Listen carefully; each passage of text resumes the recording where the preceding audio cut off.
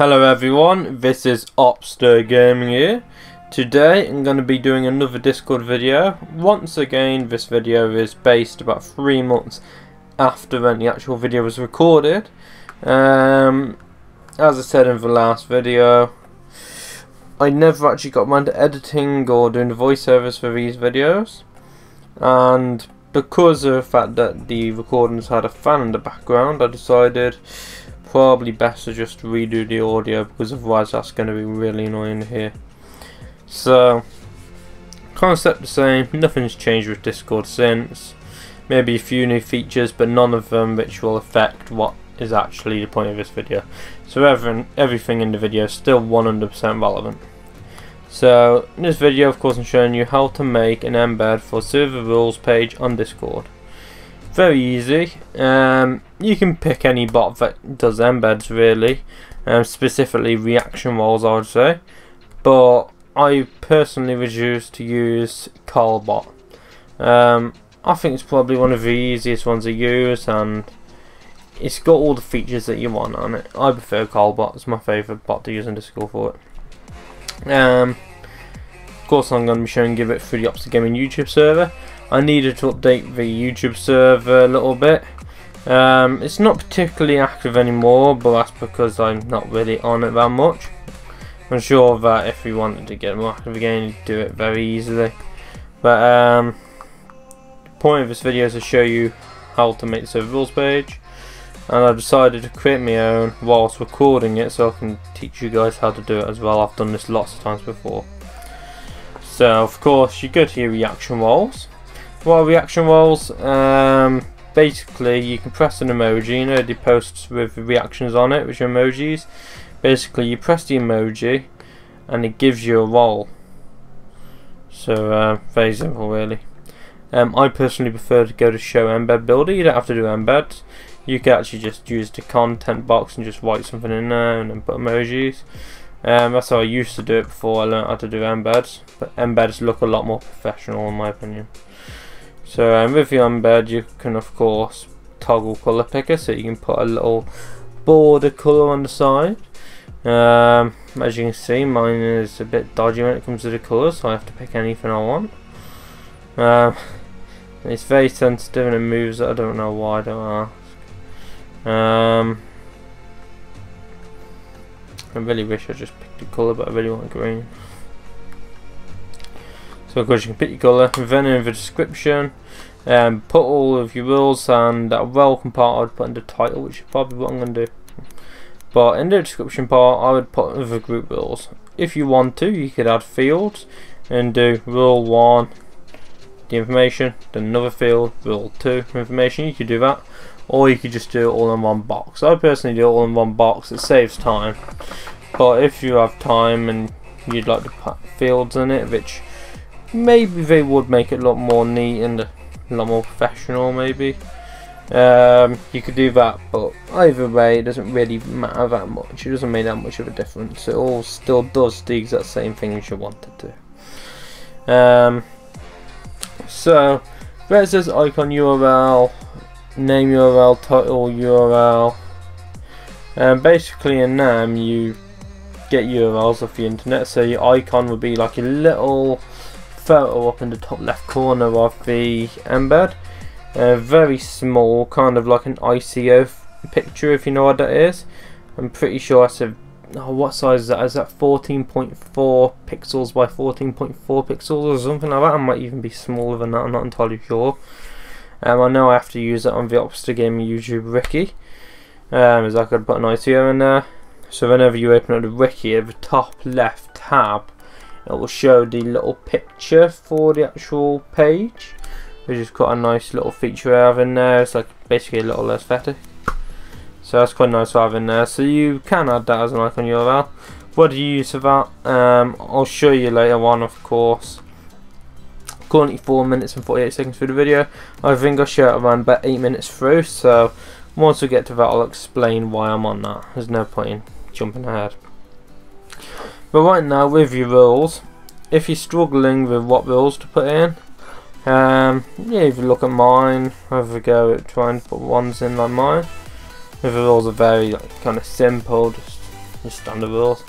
Or what I'd recommend you do is really just look up on Google Discord server rules. I'm sure you find lots and you just copy paste. Probably find lots of them. I think Discord on the actual I made a video on this last time for the what do you call it, membership screening and the welcome thing. You can put rules in there for people to accept the terms and conditions, and it recommends your rules there, so you could actually copy paste the rules across if you wanted to. So you can even get recommended rules off Discord and just copy paste them into this. If you're wondering why would you have that first thing of Discord where they have to accept terms and conditions, membership screening, and then they can go through another rules, that'd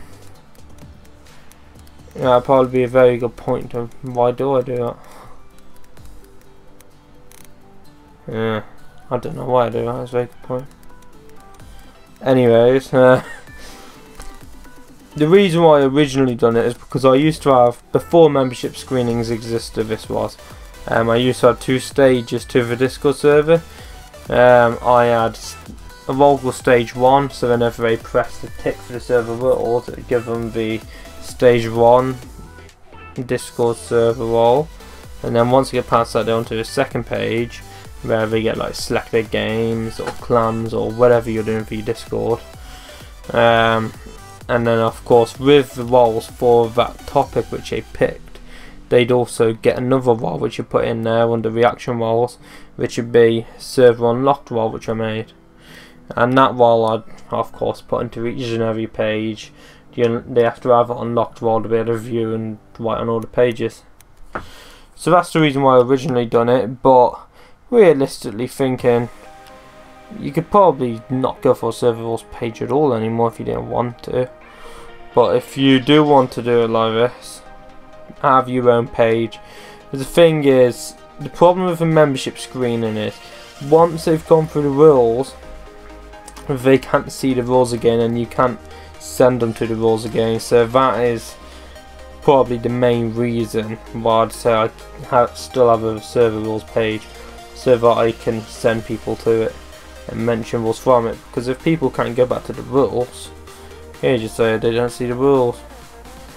But by doing this, I just put hashtag server rules page and then I mention the page and tell them what rule to go to. So that is the advantage of having a server rules page, and that's the reason why I would recommend that you have one. But if you're not really that bothered and you just have a casual server, maybe set up a membership screening. Or if it's just a group of friends, you probably don't need any of this, but if it's just a group of friends server, you probably won't be watching this video in the first place, so yeah. Now getting on to where you get your images from, where you upload them, I use Imager. It's a good site, you can upload as many images as you want now. Actually, it used to be a limit of, or a maximum of 15 photos, I think it was, whenever I made this video. But they've updated it now and you can have as many as you want on there, which is great. Basically, you can upload your images to it, and then you can go and get a direct link shared. That's the one I recommend, not image link, not the one I've just copied there. That's not going to be right.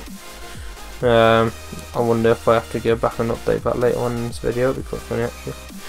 But 3 months later, I can tell you right now, don't copy image link, copy direct link. So maybe that's the advantage of doing the voiceover 3 months later. I can point out what was actually wrong.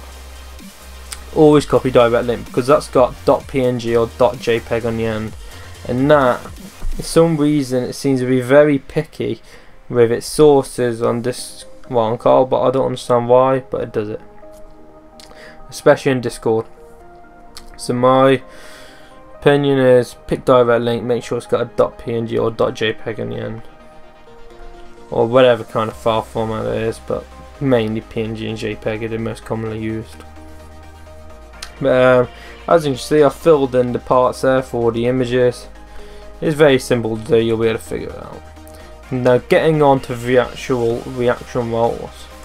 So now you add emojis, so pick whatever you want, and on this obviously I've put a tick in there because That's all I need, innit? I'm not going to put an X on there. So if someone says X, no, I don't agree to all these rules, well, it's really pointless. It might as well just not be on the server. So only put a tick on there. Then of course you put the roles under there. Mine, of course, as I said, they get stage 1 and then you move on to the second page. So I only give them a stage 1 role. Now you can see it's been posted on reserve there. That's the old one there. It looked very plain and unprofessional, you can see it does. And now that is a new one, it looks a lot nicer. As I said with the image. And yep, look at them images, it's got a big poopy head on it. So as I said, direct links.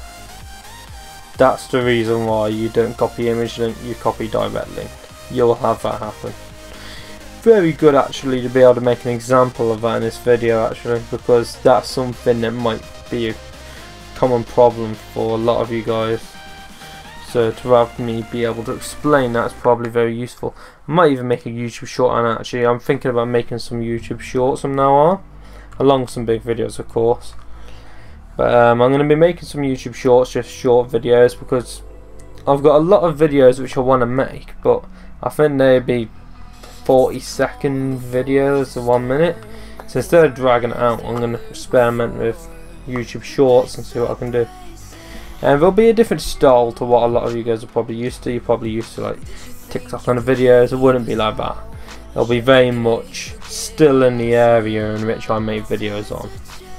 So a lot of you guys who do come to this channel to see that kind of content, the different content, not just your standard content that you see like TikTok and stuff. You guys who come to the channel to see your technology videos, your gaming videos, learn how to use things in Discord and stuff like that, that's what I'm going to be doing in the YouTube shorts.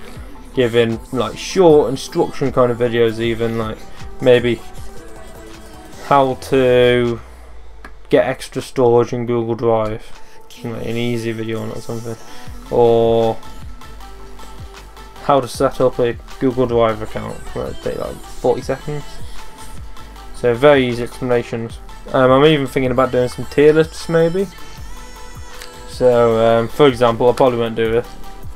Don't plan to do Clash Royale 2 again anytime soon. Might end up doing it at some point. But as an example, top 10 heroes in Clash Royale 2, and put it all down to 60 seconds, just giving you a list, and then make a longer video saying why they're the top 10 and giving you the reason, explanations why. Which means that for you guys who want to just see what top 10 are, it'd be in a 60-second video for you or less. And for you guys who want to know why and the explanations to why they would be in them positions and what they do and all that, it'd be a longer video. I don't plan on making that video, but you never know, I might make it. I know if they do get a lot of views or a minute. So as you can see, that was a nice little trick that I just done there. I feel like I've just missed it now, showing you. Basically, if you want to copy an embed instead of doing an embed all over again, go to your moderation log or whatever page, doesn't really matter. I put moderation log because that's private. I put exclamation mark, embed source, space, and then the mention the page, hashtag server all page, and then put on the end of that, you need to copy the embed which is on that page. You need to copy the ID of the embed and paste it onto it. So exclamation mark, embed source, mention page, embed ID. Enter, then Carlbart will reply with the whole entire big, it's not CSS, I don't know what it is, I can't remember what type of coding it is. But then you paste that at the very top like I did. Rewind the video if you need to know how to do it. I might explain it in a YouTube short, you never know. I'll do it. Yeah, probably a good idea actually. A quick 60-second YouTube short on how to do that. Good idea, I might do that. So yeah, I will actually do a video on how to do that so that you guys can learn how to do that, because that might not seem very useful right now, but trust me, it's very useful. because a lot of the time you need to update your embeds, and having to completely redo them all over again, it's painful. It is painful, especially if you do really big embeds with lots of writing on them and stuff and images. It's seriously painful. So it's much easier to just copy and then just edit. I'll mention of that, it doesn't copy over the reactions, you have to put them in yourself still in the roles, but it saves you a lot of time. So that's a good thing. Basically, quite a long video, but giving you a deep, good explanation on how to create an embed for your server rules page. Hope it's explained well. Even got some extra info in there for you guys that you probably learned stuff that you didn't know before on it. So I hope you guys enjoyed, hope you found it useful, and I hope that it will work for you guys. It should do if you do it right. Make sure to like, subscribe, and definitely hit that bell icon for more Discord content. And now, peace out.